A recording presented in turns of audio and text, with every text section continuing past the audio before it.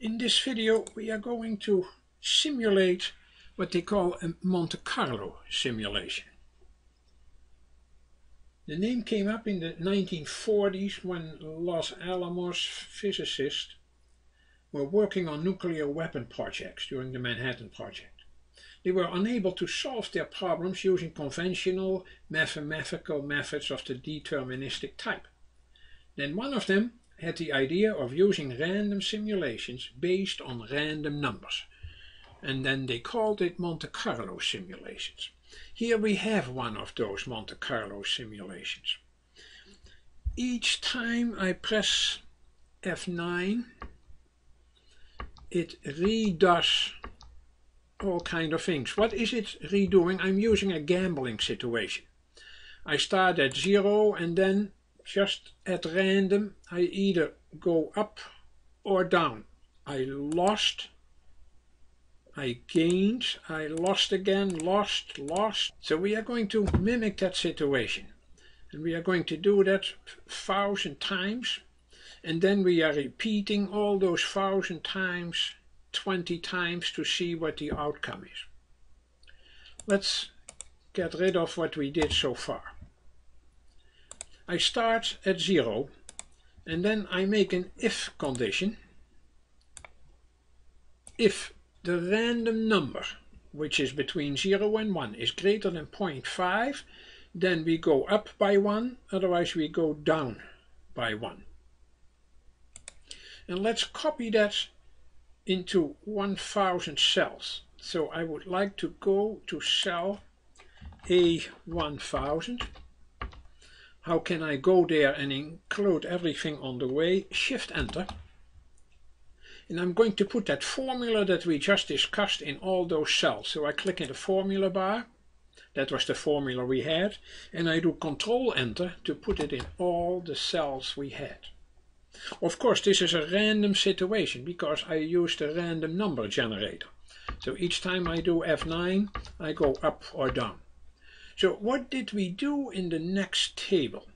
We calculated the average of all the data in column A.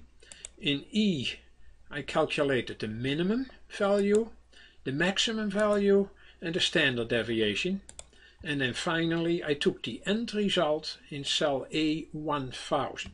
That means after 1,000 random gambling steps, did I lose or gain? In this case I went up by 15, but that could change constantly. I went down by 27. This is randomness, of course. Now we are going to repeat all those 1,000 steps 20 more times. Excel has a great tool to do that. Make sure that you have formulas here in this case. And we are going to create what they call a data table. I prefer to call it a what-if table. So I'm going to highlight that entire range.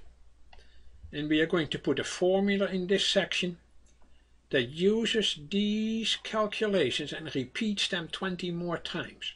So now we highlight that entire range and we call a tool that Excel provides, which is what-if analysis data table. It says what is your row input cell? Nothing really. And what is your column input cell? I could take any cell as long as it's not in that range, because it will put temporarily its information there. And at the moment I click OK, I get all my calculations. It repeats this top section 20 more times. Second time, third time, etc. If you want to see what is in the background, I got in that section a table formula. You cannot type the table formula. But notice it says table, no argument in the first section, and for the second argument it says J1 or whatever cell we chose. And it puts that in there as an array formula. When you look in the formula bar, it has braces around it. Don't type it, you cannot type the word table. You just do what I did before. You select the entire range, including the formulas that we had references to, and refer to any cell outside the range. So what we have now is a repeat of 1000 gambling steps. And look, in this case I went up all the time by mere coincidence. Most of the time I went up and then I went down, and I ended up with 21 times up. But the next run was 43 downs. So if you are a real gambler, you would have lost enormously on the second one. And I calculated here, how often was I below? So I put in there a count if function in that range. If it's less than 0, 11 times, and above 10, I got 11 times below and 10 times up. So I lost eventually.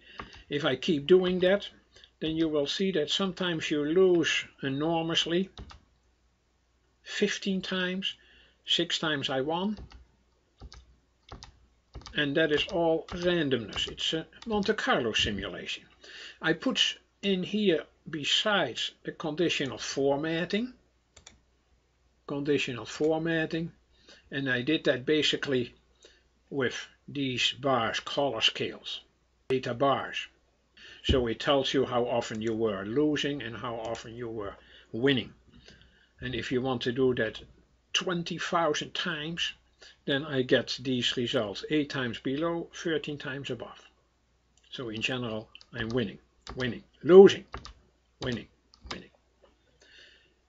Monte Carlo simulations are not only a lot of fun, but they help you a lot for risk analysis in all kinds of situations. So I wrote a book that gives you 80 different simulations for gambling, for statistics, genetics, growth and expansion, financial issues, iterations, extras. And these are the 80 simulations that the book shows you.